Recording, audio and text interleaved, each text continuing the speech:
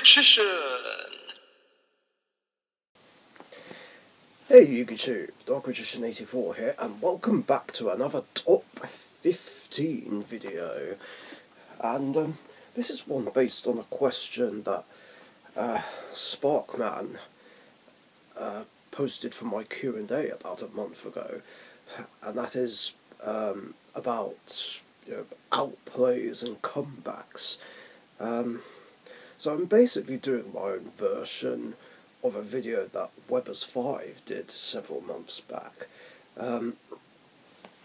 listing the most notable moments where that happened, basically.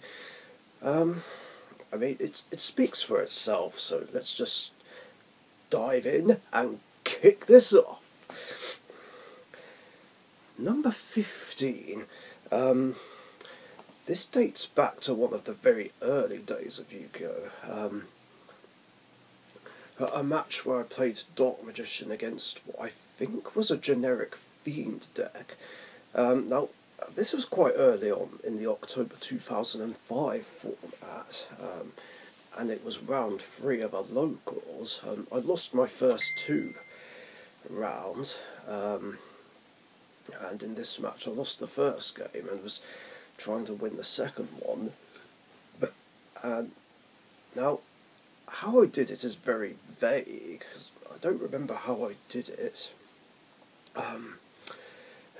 hence why it's at the bottom, but I'm pretty sure there was a point in this game where he summoned an exiled force and I activated enemy controller on the summon, tributed one of my monsters to take control of said exiled force.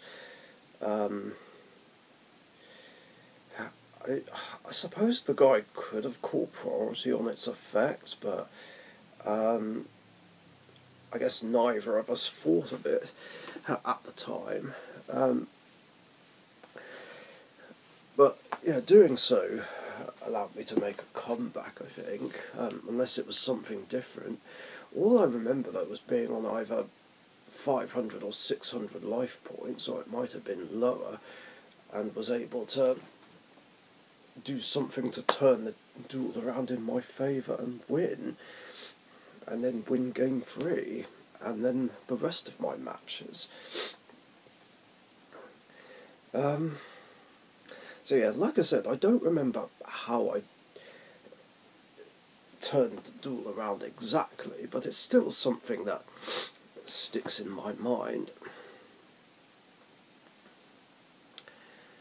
Number 14, Duel 2 of the match where I used my Destiny Heroes against Weber's 5's Endymion deck. Now, this was something I've talked about before, but it was still a notable comeback, even though this happened quite early on. So what happened was, he set up a board of Endymion, Mythical Beast Master Cerberus, Magician's Right Hand, and Necro Valley, and that was all he had. But I was able to play around it, thankfully. As I activated Destiny Draw, which forced the mandatory negate of Magician's Right Hand, and then I normal summoned Shadow Mist, activated Super Polymerization, fused Shadow Mist with Endymion, and made Starving Venom Fusion Dragon, which gained the attack points of Master Cerberus. And then I was able to fusion summon Destroyer Phoenix Enforcer and just attack over the Master Cerberus, hit him directly. Can't remember if I did anything else, but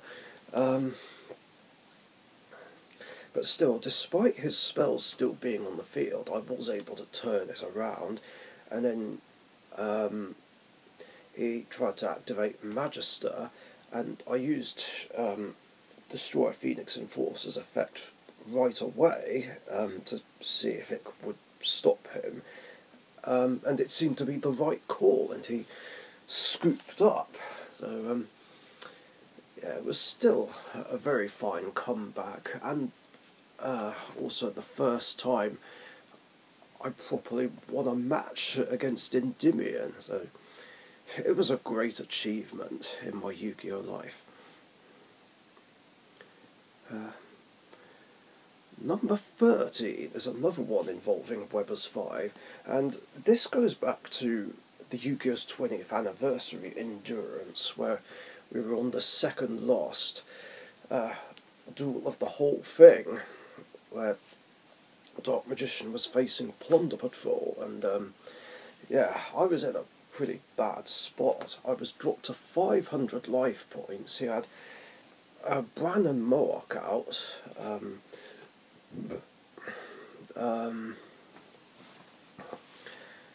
plus Booty and I think and Shipyard. All I had on the field was a Dark Magical Circle and all 3 Dark Magicians in my hand.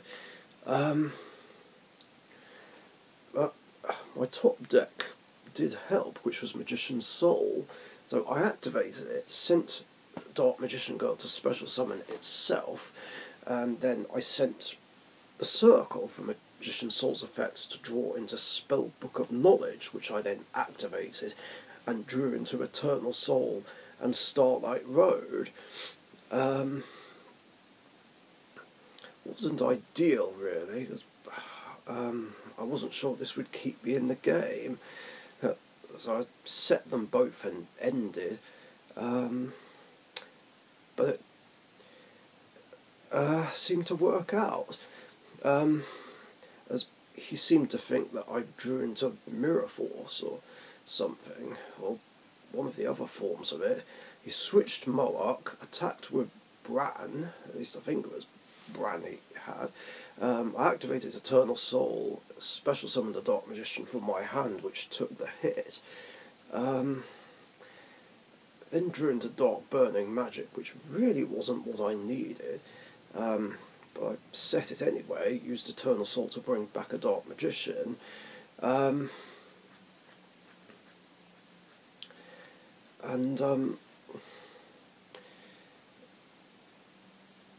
then he went to attack again. Dark Magician got destroyed. I then brought it back. Now,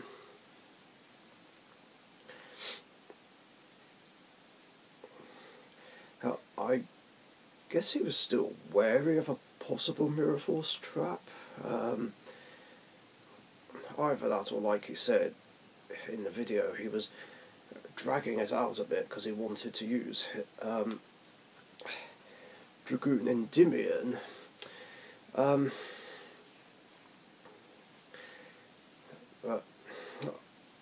it was fine either way. I had a Dark Magician on the board by the time my turn ended.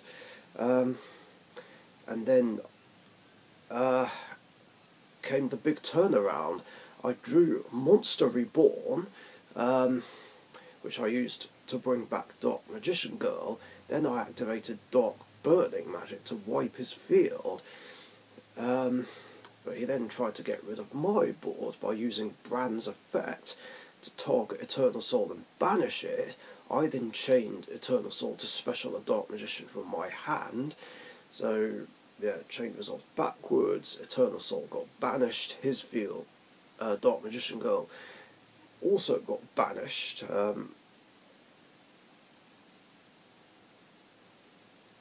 Oh yeah, no, hold on. So, the chain was Dark Burning Magic, activate Moak in response to banish Dark Magician Girl, activate Bran to banish Eternal Soul, then I chained Eternal Soul to special summon a Dark Magician, so then that all result went backwards, and I was actually relieved that Dark Burning Magic still went off, even though Dark Magician Girl left the field. Then Eternal Soul tried to wipe out both Dark Magicians, but I used Starlight Road to save the both of them and bring out Stardust Dragon, and I basically had game on board. And with 500 life points remaining. And then, of course, I was at a huge unfair disadvantage against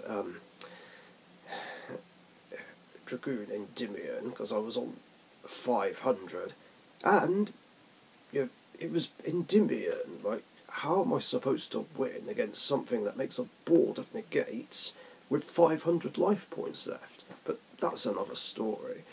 Although, interestingly, regarding Starlight Road, apparently I couldn't have actually special summoned Stardust Dragon, which is something I didn't know until later on. You see, if Starlight Road negates something that destroys 2 or more cards, that's in the graveyard, in this case, or in the graveyard or banished, in this case Eternal Soul, it still gets negated, but it doesn't get destroyed, and because it's not being destroyed, I don't get to special summon Stardust Dragon from the extra deck. Very strange ruling. Shouldn't work like that, really, but oh well. I mean, it was fine either way, because I still had game on board anyway with just the 2 Dark Magicians. Number 12, the Elemental Hero versus Evil Hero Request Duel from 2009. Timby was assisting me with this. He was playing my Evil Heroes. I was on Elemental Heroes, and he overwhelmed my board with 2 copies of Malicious Fiend, but luckily I was able to turn things around with a Miracle Fusion and bring out Shining Flare Wingman, which had enough points to run over one of the Malicious Fiends, and then he couldn't get round it, or at least he didn't draw anything that could get around it.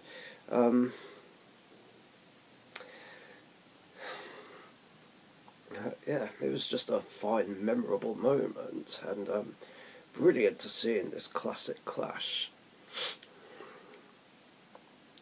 Number 11 is yet another game involving Weber's 5, and this goes back to Game 3 of our Skype match between Dark Magician and Endymion, and it's a tie between 2 things, actually.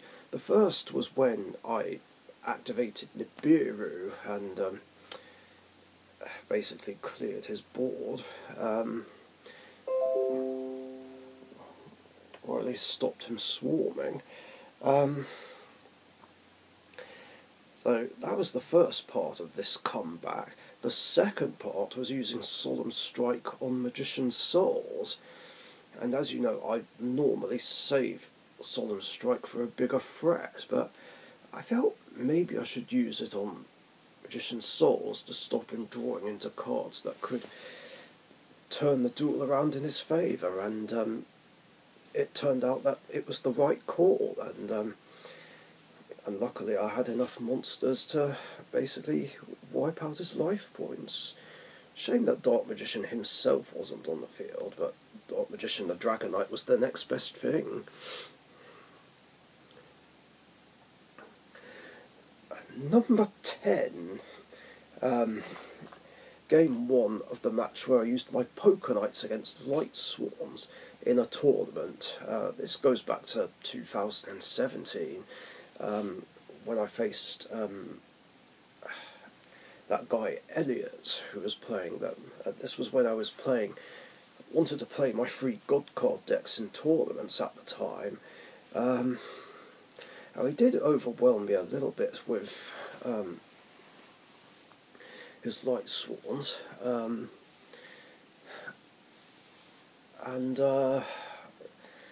see, I think I was stuck behind 2 Garroths, if I remember correctly, and I was able to summon Castell, spin one of them away and attack over the other one, and then he dropped Judgment Dragon, tried to bomb the field, and I activated Fiendish Chain to stop it in its tracks. But that wasn't the best part of this comeback. So on my turn, I activated Brilliant Fusion, which was still legal at the time, sent Queen's Knight and Lazuli, made Jam Knight Seraphonite, used Lazuli to add back the Queen's Knight, then used the additional normal summon to normal summon Queen's Knight, and then for the regular normal summon, I sacrificed Queen's Knight, Seraphonite, and Castell, and tribute summoned Obelisk the Tormentor, which at the time I was playing instead of Slifer. This just blew James's mind as well. James C. It's like, what, seriously? Obelisk? And I just attacked over the Judgment Dragon, which was very satisfying, and I was able to take the duel after that. Shame I lost the match, but it was still a great comeback all the same. Number 9, using super polymerization on legendary 6 Samurai Shen and Naturia Barkion. Now, this dates back to the local tournament that I won with my legendary hero deck, and one of those matches was against 6 Samurais, which was like the worst matchup for me, because Shen and Beast exist. I was able to take it to a third game though, and I was overwhelmed by Shen and Naturia Barkion, but then I did a really cool play, and it still sticks in my mind. I used super polymerization, fused Naturia Barkion, which by the way is a dragon synchro, with legendary 6 Samurai Shen, and made Dragon Knight Draco Request. It was just so epic, and it was legit, because this was like, it was one of the few ways to basically get rid of Shen back then, and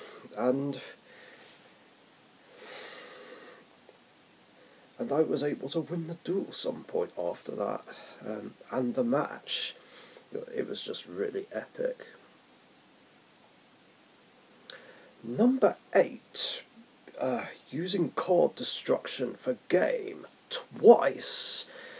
So yeah, it's sort of a tie between two people, but it's the same victory, and this dates back to 2 games that were had in GOAT format, like literally, back in 2005.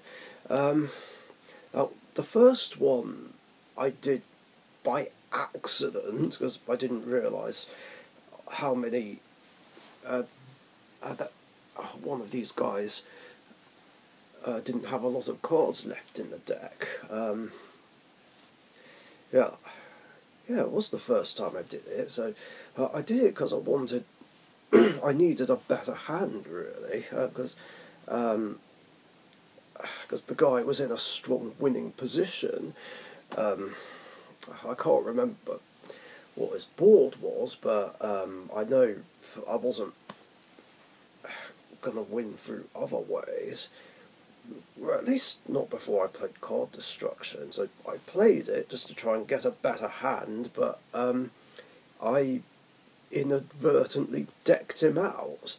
So I was like, okay, cool. And then later on I did the same thing to my other friend, which was intentional. And normally, like I've said before, I don't like deck out strategies, and I don't want to resort to it, but at that point I was desperate. I don't think I was in a winning position otherwise. I think he had a superior board. I couldn't say what it was. We're talking almost 19 years ago, bear in mind. And I noticed that he didn't have a lot of cards left in his deck, so again I activated card destruction just to deck him out. So yeah, it was a cheap way to win and make a comeback, but it worked, what can I say? although I'm against deck out strategies, I feel like it's still fine to do it if like you're desperate and have literally no other way to win, and that was the case both times. Number 7, Dark Magician winning against ABCs. This was against James C's ABCs. Now I can't remember if this game happened in 2017 or 18. I'm gonna guess late 2017. As yeah, what happened was he had Royal Decree on the field, which he sided against me, which was really infuriating because it turned off Eternal Soul and Magician's Navigation and my other traps that I commonly use, and this put me in a bad spot, and I was just struggling. I don't think Dragon Buster was on the field at that point, but one thing I do know is that I desperately needed to draw Twin Twisters. I was like, please give me Twin Twisters, and the heart of the cards prevailed, you might say, and I drew into it, played it, got rid of Royal Decree, and I was able to use Eternal Soul, and basically turn the duel around, and I can't remember how I did it exactly afterwards, but I was able to just win the match from that point, all because of this top-decked Twin Twisters.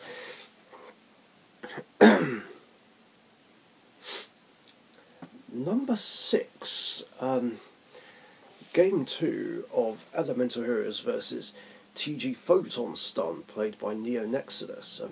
Now this was the last match we played during my 4th Margate trip. Yeah, it was a casual game. He was 1 game up, and I got him to very low life points, but he was able to overwhelm my board, and I just couldn't get over it for a while. I had a bunch of heroes in my hand, but no way to fuse them. Like, literally all I needed was polymerization or miracle fusion, and I was good. Now, eventually I did draw one, a poly that is, and fusion summoned Absolute Zero, and he activated Bottomless, I think. It was either Bottomless or Torrential. So that destroyed Absolute Zero, but Absolute Zero destroyed his monsters, and then I just simply normal summoned Wild Heart. To which case he went, fuck! And Andromeda Bomb laughed, and I attacked the game. And all he had on the board was Torrential Tribute and Solemn Warning. Mind you, he wouldn't have had enough life points to activate Solemn Warning anyway, but yeah, Wild Heart helped me make that comeback. It was a very simple comeback, but still a comeback nonetheless, which is very memorable. Number 5, Dark Magician Ritual Mode against Gokis. I'm pretty sure this was the last time I faced Brian's Gokis. So this dates back to a more recent game, which was like 2.5 years ago at this point. And this was when I was starting to really not like playing against Gokis, purely because Power Load Ogre and Finishing Move exist. And I think his life points were untouched, or at least barely touched at all, and I was getting overwhelmed by Power Load Ogre. Now, I did have a plan to get rid of it, though, which was to bring out Magician of Chaos, which I did, and then crush Magician of Chaos into the Power Load, take the damage. I was on pretty low life points, but luckily I still had enough to stay in the duel. Then use the effect of Magician of Chaos to special summon Blue Eyes Chaos Max Dragon from my hand. So this would have allowed me to make that huge comeback. And I was just simply going to attack the Power Load Ogre just to get rid of it, but then I noticed he had Goki Guts on the field in defense mode, which had a nice juicy defense of 0, and I was like, oh, wait a minute. And then Morley saw what I was going to do, and he was like, oh no. So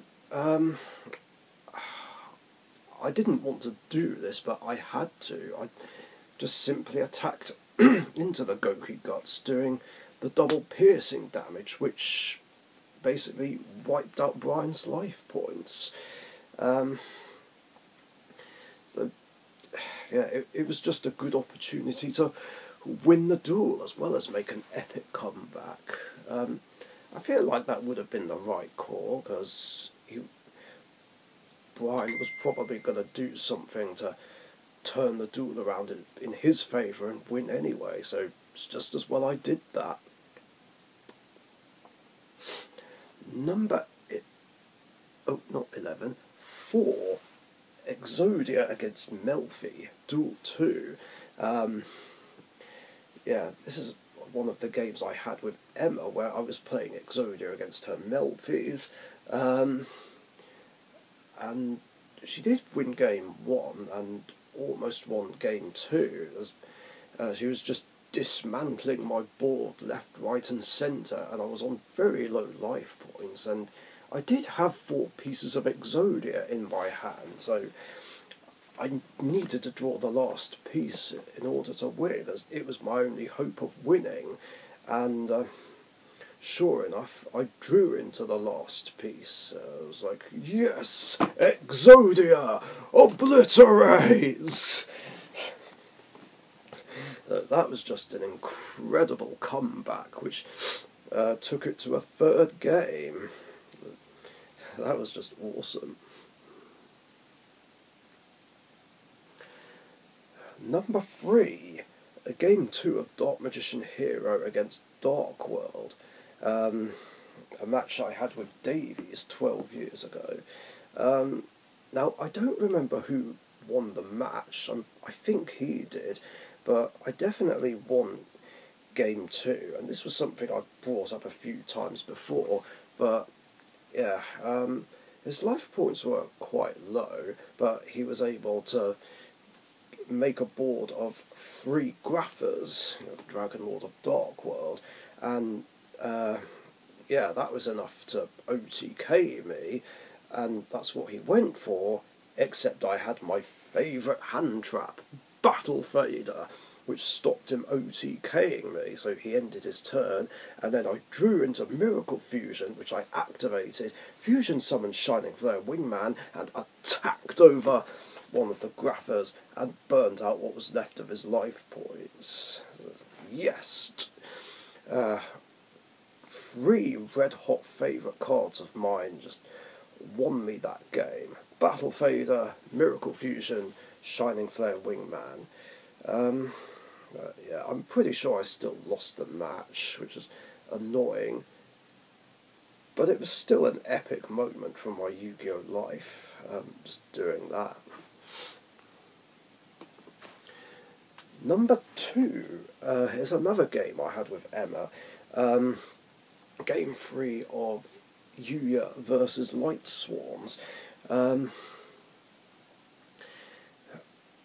I think at this point we were on low life points, but she had a board of Judgment Dragon, Cyber's Quantum Dragon, and Garoth, I think. Or was it Raiden? It might have been Raiden. Either way, she had a pretty strong board, even with just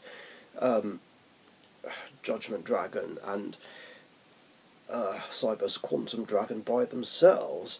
So it didn't seem likely I'd win, considering I was playing a Highlander deck, but however, I was able to do something which isn't easy to do, and that was fusion summon Rune Eye's Pendulum Dragon,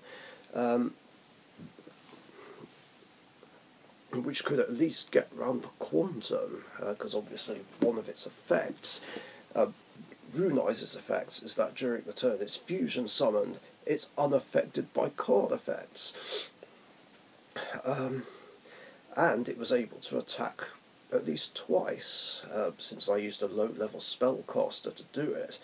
I think I fusion summoned it with Trump Witch's effect. Can't remember exactly, but either way, yeah, that turned things around for me. Yeah, she assumed I'd crash into the Judgment Dragon, but based on what her life points were, I didn't need to, so I just simply attacked the Quantum Dragon and destroyed it, because Quantum's effect wouldn't work on it that turn, and then I attacked Raiden, and I just simply won the duel right there and then.